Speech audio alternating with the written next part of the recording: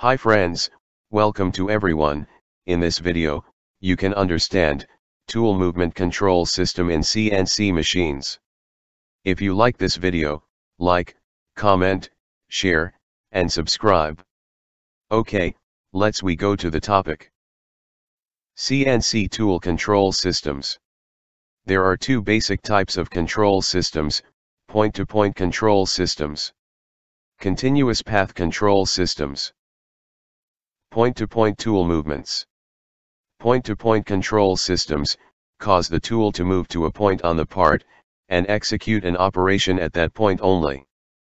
The tool is not in continuous contact with the part, while it is moving.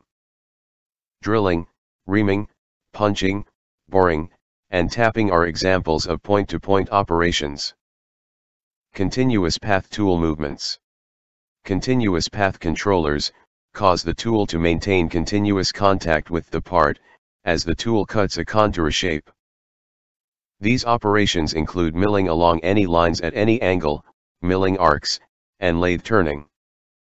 Do you want more videos about mechanical engineering? Like, comment, share, and subscribe.